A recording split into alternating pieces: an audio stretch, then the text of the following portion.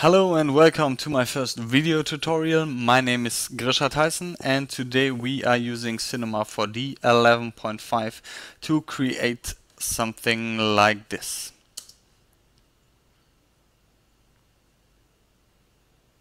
Here you can see a particle system and a dynamic system. The particle system emits some cubes and the dynamic system let them fall down, interact with each other and interact with the floor. I am only using the trial version of Cinema 4D 11.5, so I had to screen capture the picture viewer because you are not allowed to export movies from the trial version. I got the inspiration for that from a German guy called Matthias Müller. He did some particle tests and uploaded them to Vimeo. He uses 3D Studio Max and a plugin called Particle Flow. I think it's a plugin. Let's see what he created.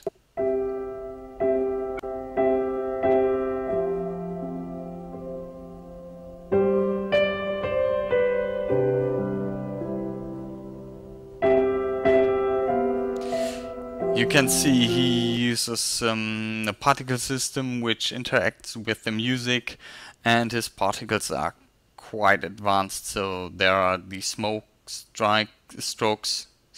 strokes, sorry, and I think done with an auxiliary system. But you are not able to do that with the standard emitter from Cinema 4D. But we try a similar or a simple version of that.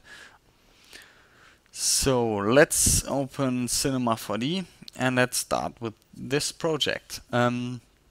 First of all, we need an emitter to emit our little cubes. So you can press here to get an emitter, or you go under Objects, Particles and press the emitter there.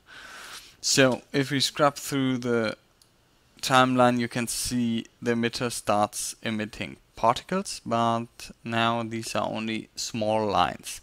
And if you render them out, you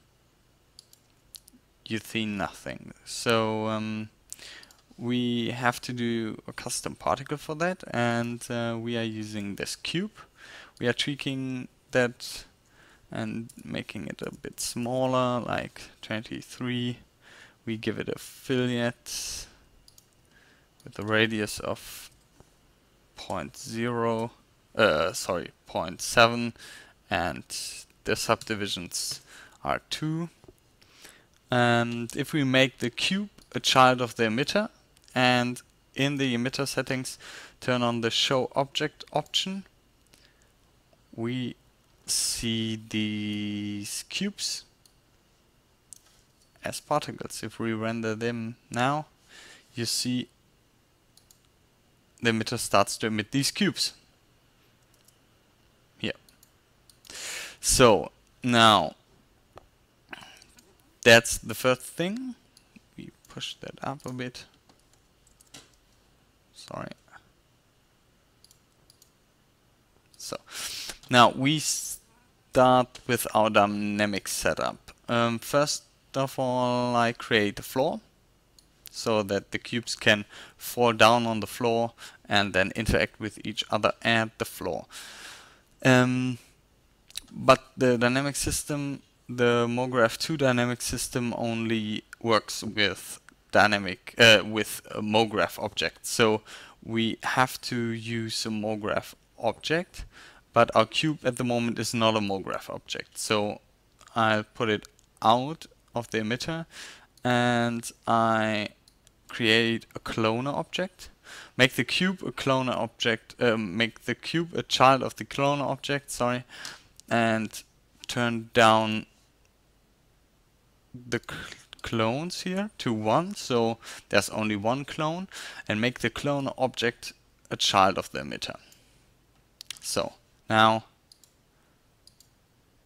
it's like before. If we render that, we have this floor now. It's gray because of the floor, but it's like before. But now we have our clone object. So now we can set up our dynamics. If we right click on the cloner object and under MoGraph tag we choose the rigging body tag, you can see now we here have the rigging body tag, and I use control click to copy that to the floor. And you can see the tag is a different one. Here on the clone object it's with a white ball, and here, I don't know, a blue ball, something like that. So now we see the cubes falling down, and they are falling on the floor.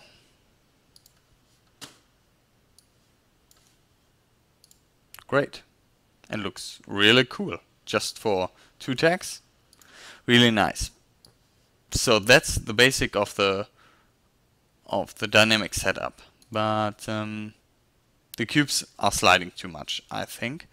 It's like they were on ice or something like that. So if we go in the rigging body object tag, sorry, and change the friction and push it to 2, something like that, higher, the cubes are falling down, and because of the friction are not sliding anymore or less. So we can put that maybe to 1. That looks nice, or maybe 1.2. Yeah, right. So now we can tweak the emitter a bit and pump up the birth rate. Let's do some changes on the emitter. So we turn up the speed like 350 meters, and you can see it shoots out a bit more, and we give that a rotation of, I don't know, 50. So now if we turn them down, you can see they're flying out and rotate while flying out. First they were only flying out straight and then rotating because of the dynamic system, because of gravity. Great. So let's put that back to 50. And that's the whole thing of that. But you can do a bit more. You can, if you want something in the way of the cubes, like if you want a cylinder, for example, and we want that somewhere around here, we can do that and do not exactly the same thing but a similar thing. Now we have to create another MoGraph object, and so we go on the MoGraph, and this time we are using the plane effector. So make the cylinder a child of the plane effector, switch off the position transform of the plane effector, and put a MoGraph rigging body tag on that cylinder. So now let's see what happens. Yeah, great. The cubes are falling towards the cylinder, and the cylinder acts as an obstacle, and they are bouncing off that cylinder. Great. You can do it with, I don't know, anything or a lot of stuff. If you render that out, it looks not that nice at the moment, but we will get there. Great. Cool. So you can even rotate the emitter a bit, and turn that up. Great. And if you want another object, not the cubes coming out of the emitter, but we want a sphere, you just create a sphere. Oh, first we scale it down like that and make it the child of the clone object. And so, oh, maybe scale it down a bit more.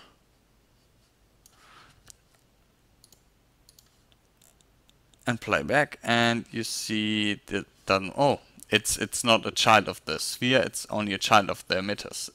Sorry, it's not a child of the clone object. It's only the child of the emitter. So make it a child of the clone object, and it works like that. I think you have to pump up the friction for that.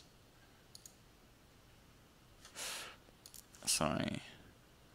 If you do like, oh, floor, and do like 3 maybe.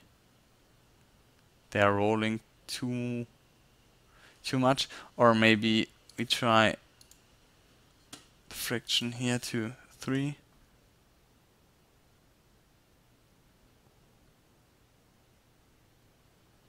It's a bit better, but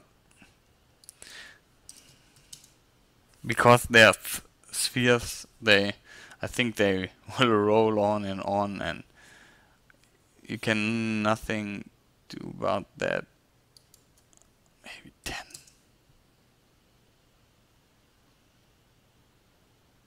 A bit better, I think. Maybe 10. Yeah, it's hard to stop them, but you get the idea. So let's put that back to 3, and this one to 0.0, and put the cube back in there. So great. Now what I did for the preview thing is just some material with a color, I don't know. Use a color here, something like that.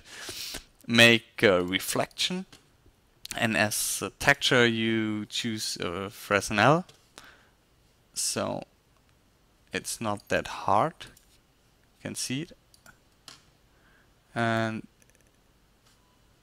it's more reflective on the outside than in the inside, so it's more natural. And just put that on the clone object, and you have a nice material for that. We make a grayish material for that, just really quick. I learned this technique from Nick from Grayscale Gorilla. Really cool tutorials for Cinema 4D and for After Effects. Check them out, they're really cool. And now make a global illumination and the ambient occlusion. Bump up the global illumination here, and takes a while to render, but oh, sorry, that's not good because you need a light source. So if you render that out, that should look a bit nicer. So it took about 1.5 minutes to render this scene. It looks quite nice, I think. It was easy to set up. The whole dynamic system is just a MoGraph object, a floor object, and 2 tags, and a bit of tweaking, but you can make really cool stuff with that. So check that out and play with that. So that's it. I'm not really satisfied with the emitter here, with the standard particle system of Cinema 4D. You can use thinking particles for that, but it's quite advanced and you have to get along with it and study the whole thing. I don't like it too much, but I think if you work a lot with it, it's worth it. Check that out, but Maxon can do a bit more with the standard emitter and particle system here in Cinema 4D. That would be nice if there are some more options for that. So maybe in version 12 or something like that. So thank you for listening. If you have any comment or any suggestion for me, let me know. Let me know what you think about the tutorial. This is my first one. Comment on the blog or send me an email with feedback. I would love to hear what you are thinking. This is Grisha Tyson. Thanks for watching and have fun with Cinema 4D.